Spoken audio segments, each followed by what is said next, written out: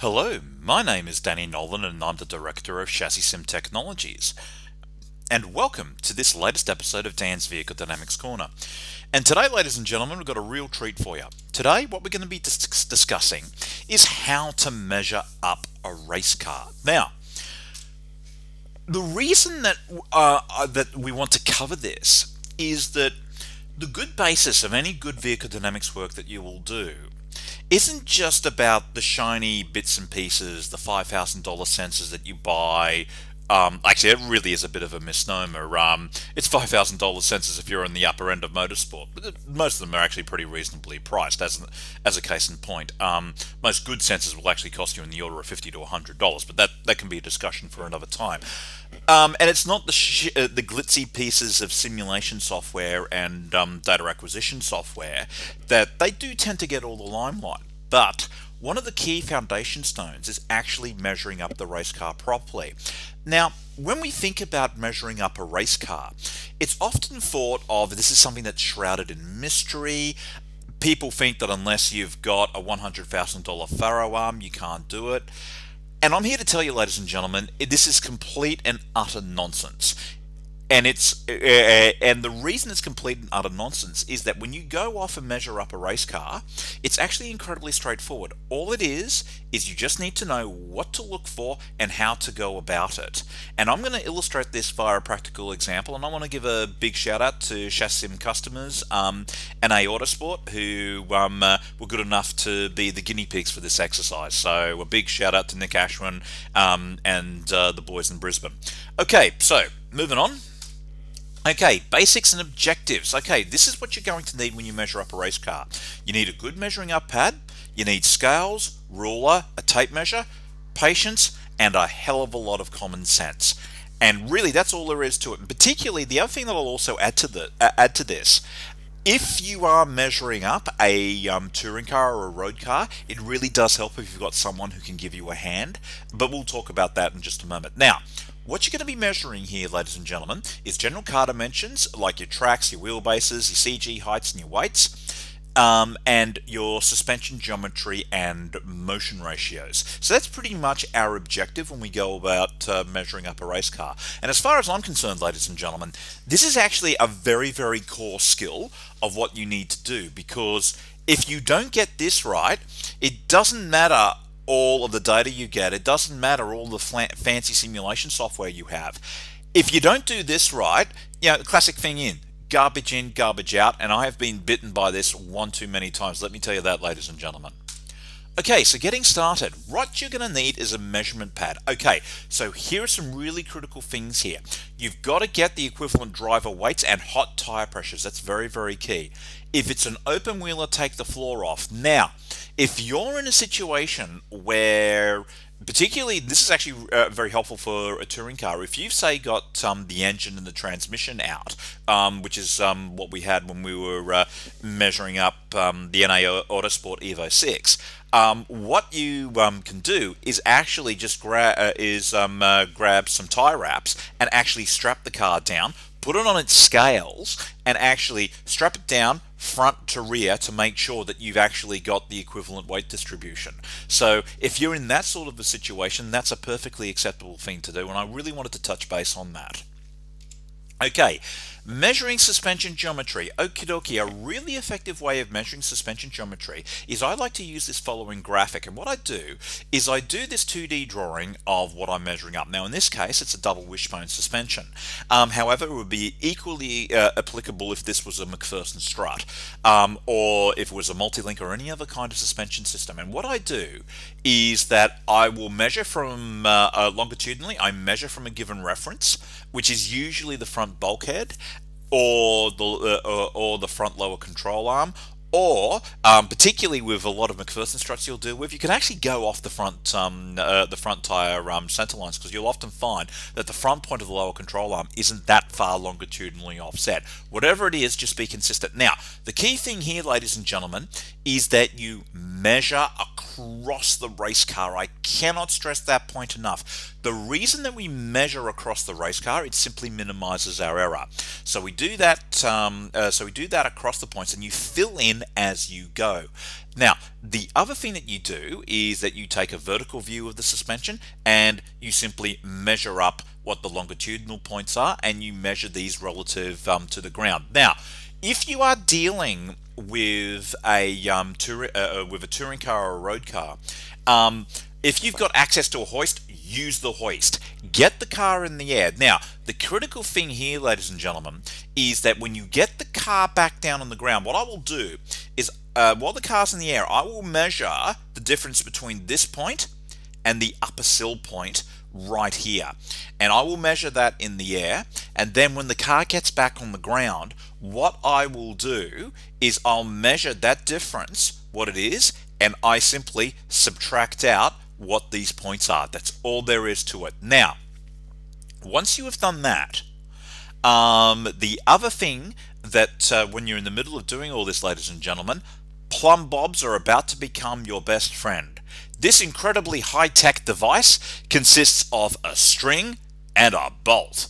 As you can imagine, it's very, very highly, as you can see, this is exceptionally highly technical and very, very highly priced, particularly if you've got $3 in your back pocket. Vis-a-vis, that's how much a bolt costs from Bunnings or whatever your nearest hardware store is, and how much a bit of string costs. Now, the advantage of using these plumb bobs is that you can pretty much, it just makes things so much easier when you're measuring across. And this is really, really handy, ladies and gentlemen, when you're measuring up a touring car. It virtually lends itself, so make good use of it. The other thing that you do is evaluate as you go. I cannot stress this point enough. And the reason you evaluate as you go, because look, we're all human. When we're filling in this particular sheet and you're measuring across here, we're going to make mistakes. And not to acknowledge that is a little bit like saying that denial is a river in Egypt. However, by evaluating as you go, you can see really, really clearly what you're going on. So I really couldn't care whether you're using SUSProg, whether you use Optimum K, whether you use WinGeo, or the ChassisSim suspension geometry calculator. I really couldn't care less. But the key thing is that the millisecond you've measured it up, you get into whatever your suspension geometry package is of choice. Now, in ChassisSim speak, what you'll be doing here is clicking on Analyze Configuration, and you instantly look at what the roll center, anti-dive, anti-squat, and caster angles are doing. That will tell you if you've screwed up. And here's the telltale sign if you've screwed up. If you've screwed up, you're going to have roll centers and anti-dive locations in the order of like plus or minus 500 millimeters for the roll center, or for the anti-dive, anti-squat, it's going to be in the order of like a couple, like 200 to 300%, 500%, etc., etc.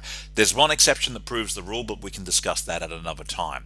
So I cannot stress that point enough. You evaluate as you go. The other thing too, get the car back on the ground and use your eyeballs. That is, look at the car, look at what the lower control arm is doing, because what that does is that cross-reference backs to here, so that forms another check and balance, so that if you've screwed up, you know where you've screwed up. Okie dokie.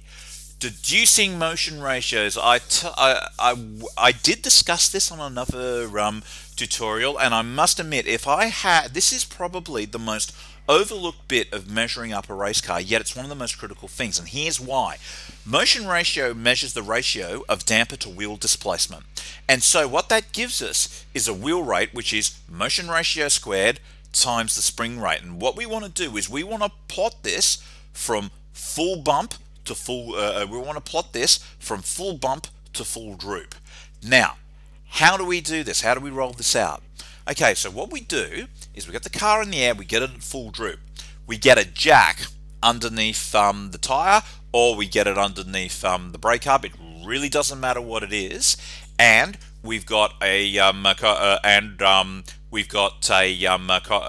common reference, which in this case, now this is an open wheeler example, it's pretty the edge of a table where you'd put a dial gauge in and you're measuring the damper as you go.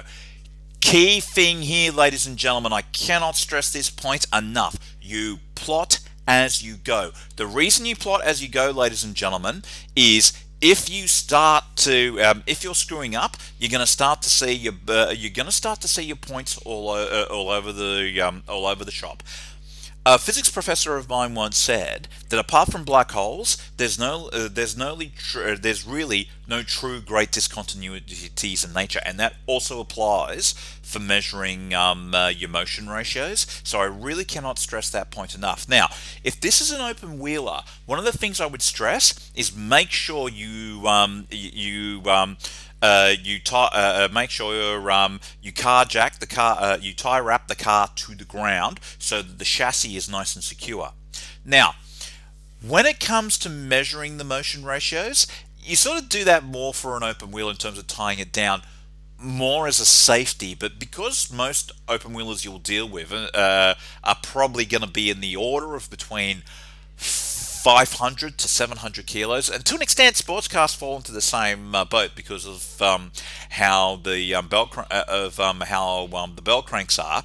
You can pretty much get away with it. What you'll often find though, when you're doing this on a touring car, the gas pressure in the damper can actually raise the body. If you're in that sort of a situation, not to worry. What you do here, as is finally illustrated by this wonderful model here, is that you measure the wheel displacement from the center of the hub to the top of the wheel arch. That way it's completely consistent, absolutely and utterly consistent. So that way you've got a very, very good read on what the wheel movement is doing. And if this is a touring car, measure your damper displacement from here to here or some other appropriate point. The important thing here, ladies and gentlemen, is to be consistent. Okay. Now, in terms of practicalities of measure ratio, as we discussed before, plot the wheel movements in Excel. Here's an example of a good plot, but it's not necessarily perfect. Now, obviously, because this is being used by a live customer, I have to redact out what the motion ratios are. But as you can see here, the initial points here, the agreement in the curve fit is actually quite good. You'll notice here and here, we didn't quite do a perfect job of measuring it up, which is why this sort of illustrates the point, ladies and gentlemen, that you take as many points as you can get your hands on. That way you get to see a good consistent average. So if you do have a rising rate, even if you may mismeasure a couple of points, you'll see the points here screaming off. Now in this case though, note the point here and here were balancing each other off, so I would look at that plus the points here to go, hey, you know what? That's a pretty good measure. Job done, sorted. Okay, so here's the critical question. Why do we bother with all this? Okay, here's the payoff. This is the correlation, ladies and gentlemen, that'll tell you why. So, key things to note here. This is correlation achieved by comparing actual data to the ChassisSim open loop simulation. Now, as we can see here, the pictures are pretty much spot on. There are some local differences here, but that's indicating areas in the arrow map we need to tidy up. But look at that rolls, ladies and gentlemen. What this does, ladies and gentlemen, is while it's not completely perfect, what this does is it gives us the bedrock to start making informed decisions about what the car is doing, ladies and gentlemen. And that all starts with going back and doing your job properly here, using the plumb bobs, going through, measuring up your motion ratios, and doing these sort of plots. That all ties in together. It may not be high-tech, it may not have the glitzy look of what you'll see on a super duper simulator or a really fancy piece of data acquisition software, but what that does is all that bit adds to this so that you, ladies and gentlemen, can make informed decisions. So to sum this up, Measuring up a race car is just a matter of being deliberate. Also too, if I can also add, the first time that you do this, it's going to take you a while. Set aside a day to do this, particularly if you're doing it for the first time. Take your time, do not rush it. And I cannot stress that point enough. But the real payoff of why we do this, ladies and gentlemen, I'm not getting you to do this not because I love the sound of my own voice and believe in my own publicity. I'm doing this because what this does, and here's the critical thing, ladies and gentlemen, that we've got to ram home, it gives you the ability to make informed decisions as opposed to guessing. I mean, one of the reasons, ladies and gentlemen, that we at ChassisSim do what we do is that, bottom line, one of the things that drives us is the ability to to engineer a car as opposed to tune it via guessing, ladies and gentlemen.